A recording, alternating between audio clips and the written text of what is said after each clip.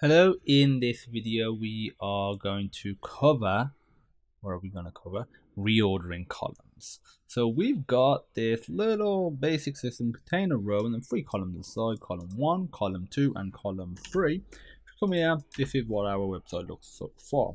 Maybe on a particular screen size we actually want a different order. So let's say on the extra large screen size we want this column to be first and let's say the other two to be in the normal order of this one and this one. To do that you put order dash then the breakpoint. So if you put no breakpoint and you just put dash and a number, it targets extra small, which will trickle up unless overridden. SM is for small, MD is for medium, LG is for large, XL is for extra large, and XL is for extra large. So let's say I'll put number here. So the lower the number, the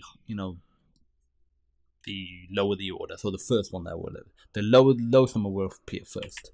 Before I do that, nothing happens because if there isn't anything specified here, these will have a higher order essentially, higher precedence. So you have to specify your order here as well. Order 2, order dash 3. So I save that. As you can see, this is first, and I realized I made a mistake because it's always going to be like that.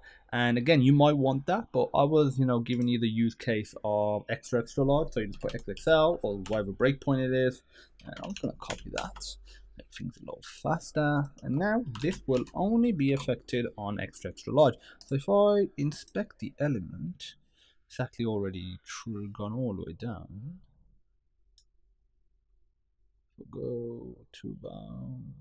Okay, we're at just over 1400 pixels. 1400 pixels is the breakpoint between extra large and extra large. And if I start resizing it down, we're at 1400. Anything below that, it goes to the other reordering, which is, well, there's no other ordering applied, so you'll just be in the normal order. So that is how you reorder columns, really easy. You don't have to mess around with any JavaScript or jQuery or any dynamic language like that.